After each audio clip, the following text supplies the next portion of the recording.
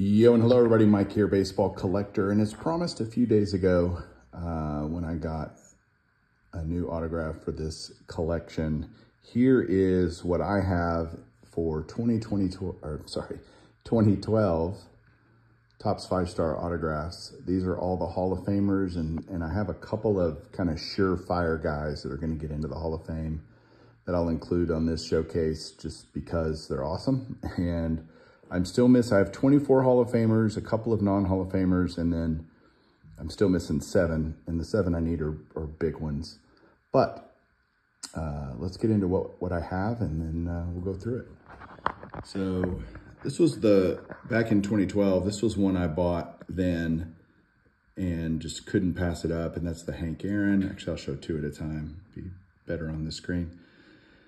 You can see the design, relatively simplistic. You've got multiple tiers of numbering on these, all the way up to, 200 something, I think is the most. Like the Hank Aaron is 208, but then you've got smaller numbered ones like the numbered to 62 Johnny Bench. You'll notice with this Cabrera and the Cepeda that you've got 2 different colors. And so the blue background on the Cabrera symbolizes that he was an active player, and the red is a retired player. So those are just the distinguished, if they were active at the time. So there's a few more that were active in 2012 that are now in the Hall of Fame. Cabrera, of course, is not yet, but will be as soon as he is eligible. And then Orlando Cepeda, you got Andre Dawson. And again, you can see the different numberings. Again, 106 for Dawson, 208. It's a really weird numbering. 106 for Fisk. Let me come down here. We got 2 awesome ones. Bob Gibson. Griffey's numbered to 62. So kind of the bigger names are numbered to 62. This is interesting. This will make a point. You can see on the left, the Reggie Jackson is actually only numbered to 15, but it looks different, and that's because it's the foil version. And so they had a parallel of these autographs numbered much, much lower than the base autograph. And for me at the time, and even now, I just want an example of the 5-star autograph, whether it's the regular or the foil. I don't really have a preference, but there are some guys that only collect the foil, like Bill, the Hall of Fame collector, but not me. I just want one of them, and the Reggie, I happen to get the foil one.